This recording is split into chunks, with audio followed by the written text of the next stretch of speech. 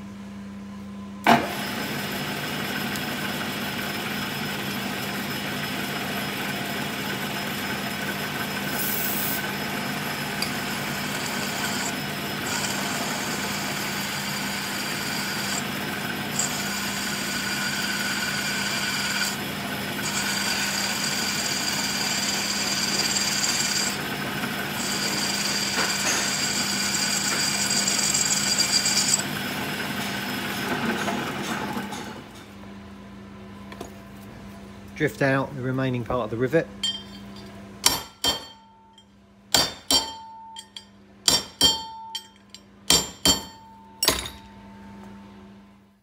Okay, we're back on the bench. We've got the two rings.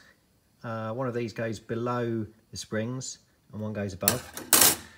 Got the two springs that we're going to use to build the clutch up. We've got the top section of the rivet which held the springs in place. So these are now drilled through with an 8mm diameter hole, and they've just been deburred, just so there's no sharp edges on them. We're going to be reusing these sections of rivets. These holes where the rivets went through, you'll need to drill those with a 7mm drill and then tap them with an M8 tap.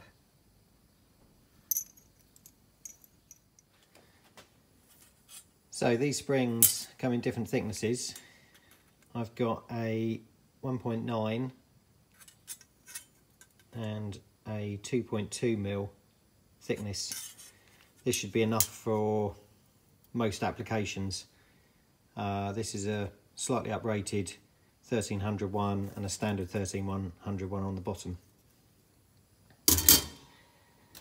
Because we're going to increase the height where the rivet was, we're going to need to put a washer in. I'm using a spring washer here that's the same thickness as the spring that we're going to add, so that will keep these at the same height they were on the original clutch setup.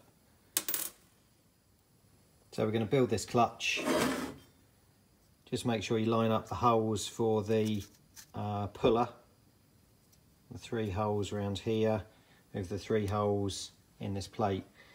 This obviously doesn't have the centre in it yet, which fits on the crank. I'm just going to do a build up with this just to make sure everything fits together, and I can check the torque that it slips at.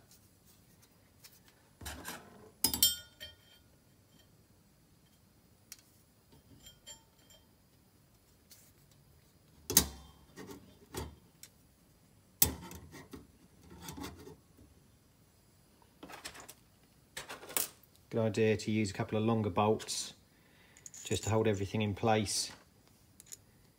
Because the spring needs pulling down quite a bit, this will just make it easier to line everything up.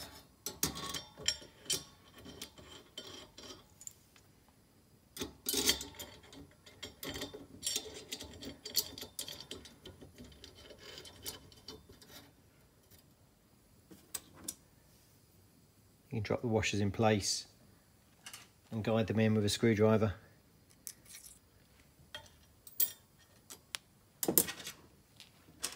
I'm using some Allen button head bolts. These are 10.9 torque by 20mm long M8.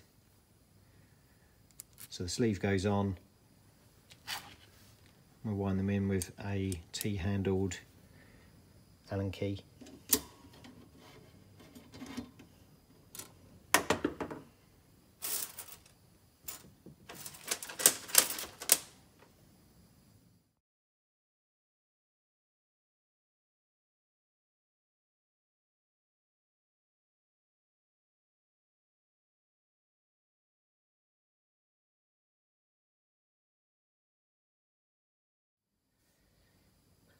Okay, that's the last bolt going in. We're going to torque these up to 15 foot-pounds, and you can use some Loctite 571 on them also.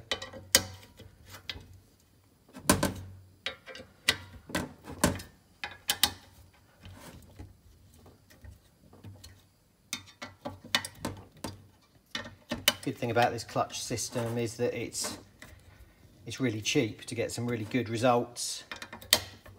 We used to use these on the turbo cars back in the VMAX racing days, going back to the sort of early 90s. You can use a second-hand clutch, 2 second-hand clutches, and make a clutch that's really good for holding a lot of torque for peanuts, really. I think the bolts and washers cost about £3.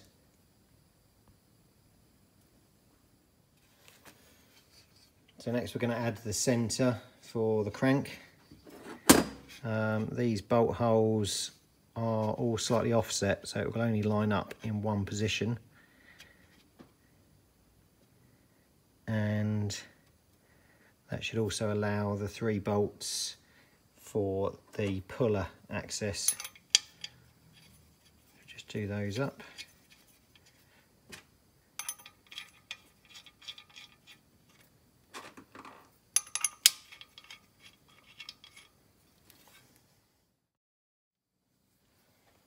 Now we're going to bolt it to a flywheel. This is a steel flywheel that I've got. You don't have to use a steel flywheel. This is just made slightly lighter than the original one. I've got a sprung centre plate. These are great for saving your transmission, engine mounts. Just this little bit of give that they allow in the centre with the sprung force just takes the edge off slowing down in top gear. Just makes everything last a bit longer. These are what I use normally. Gives a much smoother pull away, no clutch judder. But obviously if you're using it for drag racing, you do lots of standing starts, you probably want a solid centre, and wear and tear associates with that.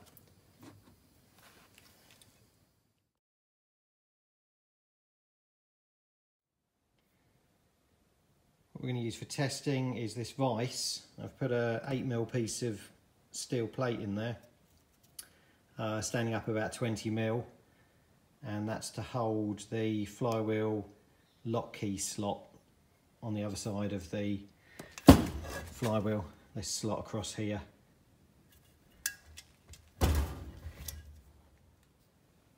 So just going to drop the flywheel, this slot, onto that piece of bar.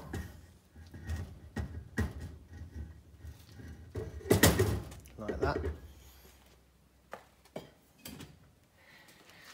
Next tool I use is 3/4 inch drive torque wrench. I've got a primary gear that's got a 3/4 drive socket welded into it, and we're just going to check the torque on the clutch and see what it will pull. So the torque wrench is set to 180 foot-pounds, and this clicks.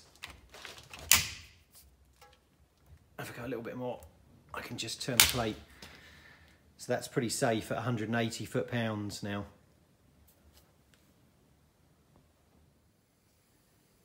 So that's the end of another video. Thanks for watching. This is going to be stripped down. I'll put some Loctite on these bolts now. This centre I just used for testing. Obviously you can see it's a bit damaged, but that's 180 foot-pounds, clutch probably more than a double grey by kind of 20%, but still have pretty good feel on the pedal, being a Verto type unit.